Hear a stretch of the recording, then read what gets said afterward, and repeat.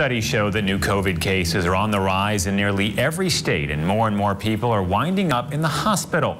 But are we seeing that trend in our region? WFMZ's Allie Reed is at Lehigh Valley Hospital in Lehigh County with more. Allie, what can you tell us?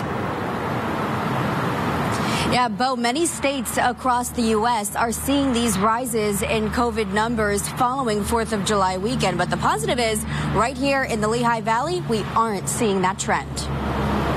Some health experts say hospitalizations are skyrocketing in several states, and it's all leading back to one thing. 99+% of people in the hospital with COVID right now are unvaccinated. Here in the Lehigh Valley, they're noticing the same trend, just not as high of a percentage. The vast majority of the patients that I've seen for the past 2 months who have new onset COVID pneumonia are unvaccinated.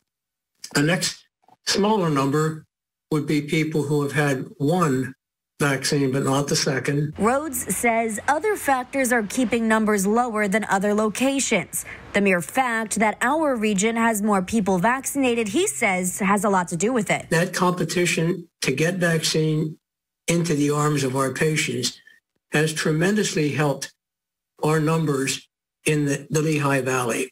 We have low number of variants, and we have a high percentage of the population vaccinated. And hospital staff is finally catching a break with COVID cases walking through their doors, even after the 4th of July holiday. And there are 2 to 3, I would say, as opposed to 15 to 20 per day. Some days, no cases of COVID. We've had several here at Cedar Crest, Lehigh Valley. So as plans start to shift and normalcy is on the horizon, it's still clear to hospital staff that procedures acquired during the pandemic, like wearing extra protective equipment, won't go away.